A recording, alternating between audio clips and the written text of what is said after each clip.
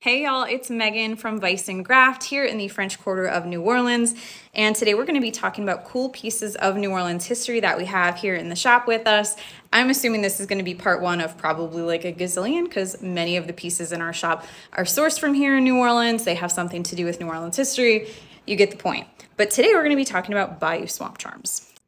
All right, so this is a bayou swamp charm. This is a hand-painted chicken foot, not a crocodile foot, that is then attached to a vintage rosary. Usually they have intricate beading or detailing on them, so they're neat pieces. And you either wear them around your neck, typically during Mardi Gras. You can tell who's from the bayou because some of them will be wearing these around their neck, or it goes in the entrance to your home through which you walk through, and again, it generates good luck.